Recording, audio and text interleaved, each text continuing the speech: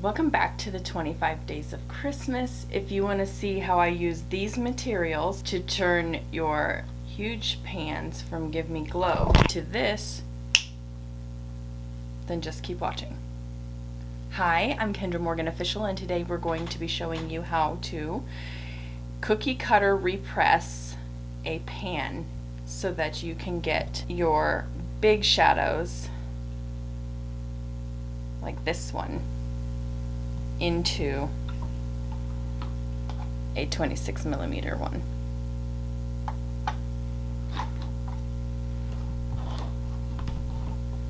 Hello. Okay. Alright, you'll have to bear with me. I'm trying to do this as easily as I can. It's not really working though. To get started, you'll need some materials. So I have a pen. These are some circular, so I've got some 1-inch pans here, and then I've got my these I believe are 37mm pans, so they hold about 3 grams of product, and they're just kind of cumbersome to have for your palettes. Like this right here will hold 4 of these, but it would hold 9 26mm pans. So we're going to go ahead and try a cookie cutter recipe. I am going to practice, instead of using my $22 electric unicorn, which is, by the way, darling. Let me just show you.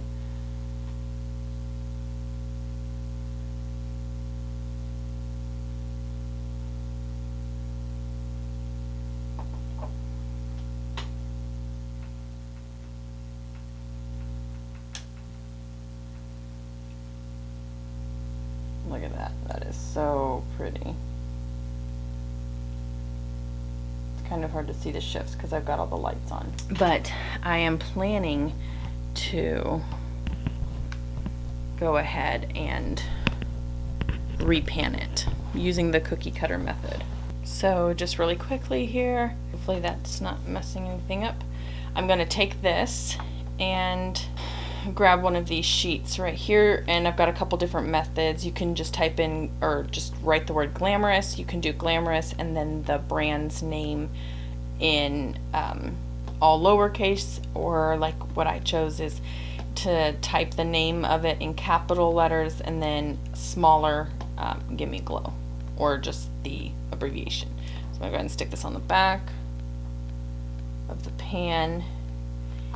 And then for the cookie cutter method, I'm going to grab that, place it upside down over the top of my pan, in kind of towards the side of the pan, and then just go ahead and press it down. Did you see that? How it just cut it out there like a cookie cutter basically? Then I'm going to spin it, or do my best to spin. Oops, and that's why we do this stuff on a nice little board here. Alright,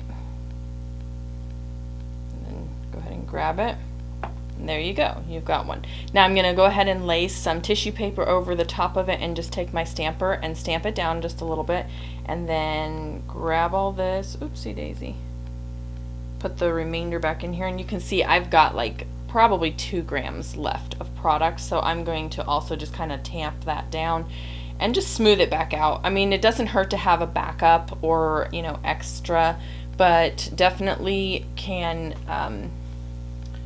you know, use this now as a, you know, standardized pan. Right, and I'm back with my tissue paper and stamper, so just placing the tissue paper over the top and gently tamping down the shadow.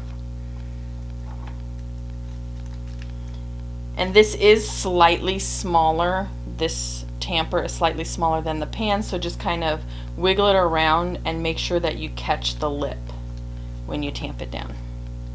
And there you go. You've got your 37mm brought it down to a 26. So let's go ahead and try it one more time.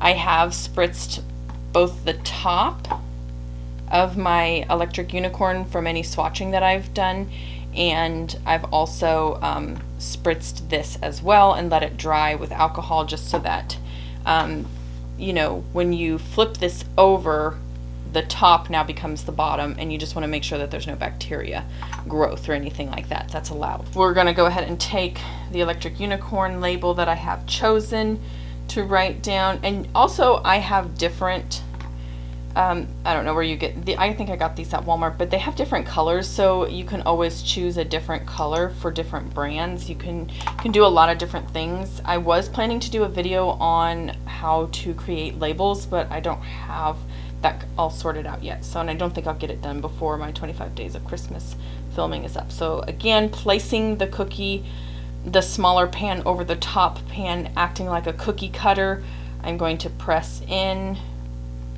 nice and firmly. And this time I'm going to take this little tool I got at Hobby Lobby and just carefully pull this pan out. See it? All right, you see that? Beautiful, beautiful. And I might just take, and with a new piece of tissue paper, let's make it dramatic here, I guess. I'm going to grab my tamper and just gently slide it around and tamp into the pan and just get it, you know, kind of pressed together a little bit more.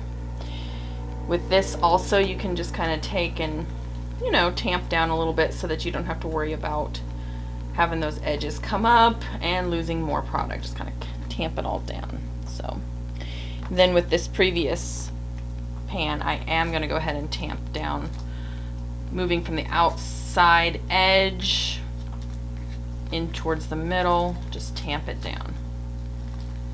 All right, and then you've got, oh, the Sea Daisy. See how that, this is one that's a little bit, we're just gonna let this product go. It's not necessary. We've got a backup, and I'll just continue to press that down, but there you have it. Now I've got standardized pans of Gimme Glow shadows, and that is the 25 days of Christmas. I believe this is day 14, so tomorrow's going to be an awesome episode. If you haven't already, subscribe down below. I will see you in tomorrow's episode. Bye now.